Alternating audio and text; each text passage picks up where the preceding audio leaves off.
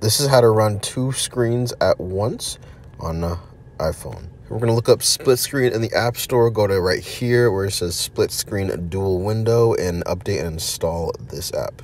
Once you have updated and installed, let's go ahead and open up the app. Once you open it up, it's going to look something like this. This is where you see 2 tabs opened up, the top one and the bottom one. So for example, in the top, let's go ahead and go to YouTube.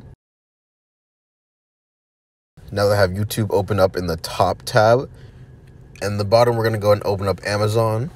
I'm going to go ahead and look for a YouTube video to start playing. So for example, if I wanted to scroll Amazon to shop and also have a video playing up top, I can play this video.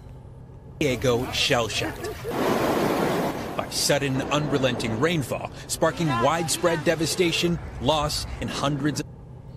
I can play that video and also scroll Amazon like this. Also, if you like to bookmark any website that you come across to, you go ahead and hit that star icon right there.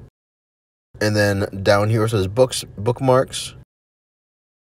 Here will all those bookmarks be saved to. That is how to use the split screen on iPhone.